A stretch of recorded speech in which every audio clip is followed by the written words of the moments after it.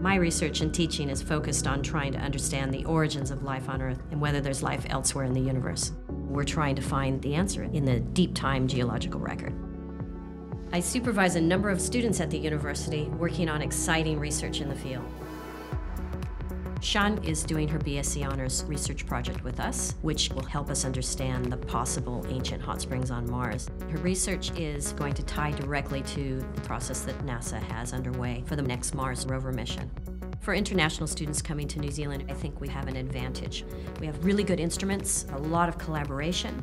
We just have this flexibility and world outlook that some other countries don't necessarily have.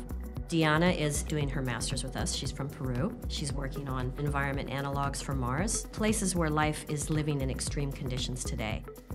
I try to foster creativity and critical thinking in my students so they can gain the skills to go out in the world and solve some of the biggest problems humanity faces. New Zealand is so naturally collaborative and outward-looking. It's the perfect environment for dynamic and active research.